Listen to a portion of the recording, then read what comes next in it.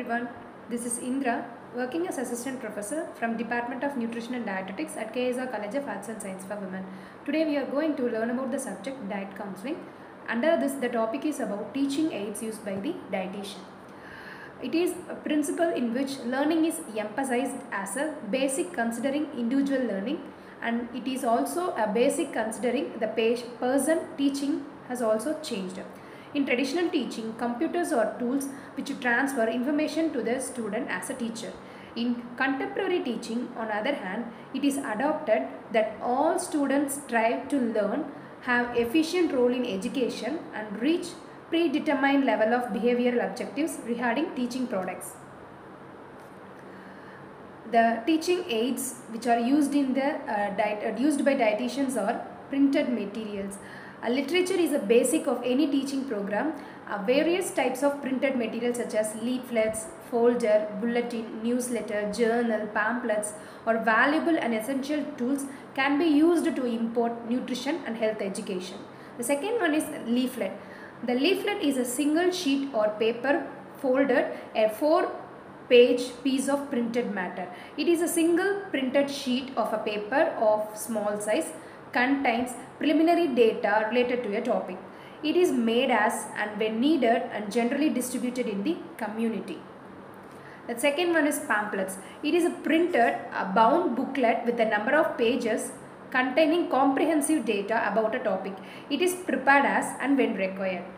The next one is newsletter. It is a miniature of newspaper in good quality of information relating to the activities and achievements of the organization. It is published periodically.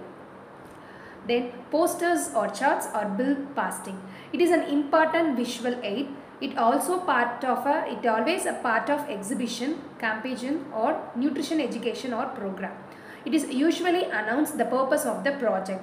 It have few words, simple idea and bold letters. The next one is flip chart. It is made of number of posters that are meant to show one after the another.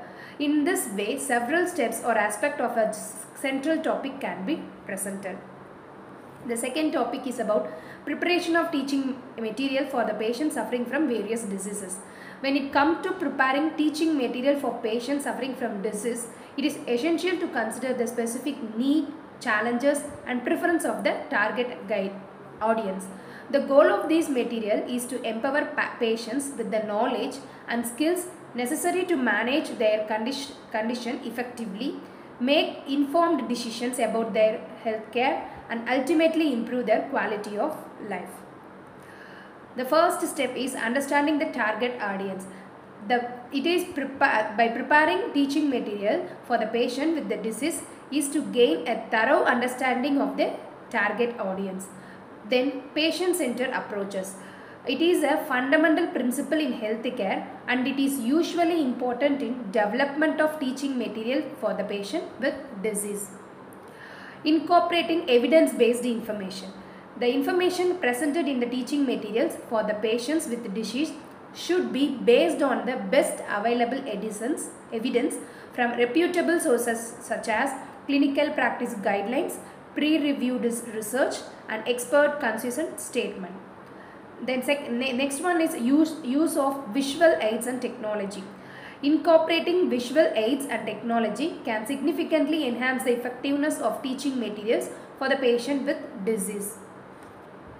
Addressing health literacy. Health literacy refers to the ability of the individual to obtain, process and understand basic health information and services needed to make appropriate health decisions. Tailoring content to disease-specific needs. Different disease and condition present unique challenges and considerations that should be reflected in the teaching materials. Collaboration with the interdisciplinary team. While preparing the teaching material for the patients with the disease, it often requires the collaboration with interdisciplinary team of healthcare professionals, that is physician, nurses, pharmacist, dietitian, social worker and educators.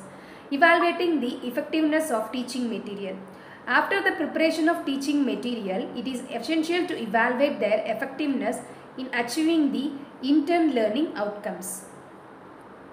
These are the examples for the teaching material used to guide the digestive disorder patients and hypertension patients.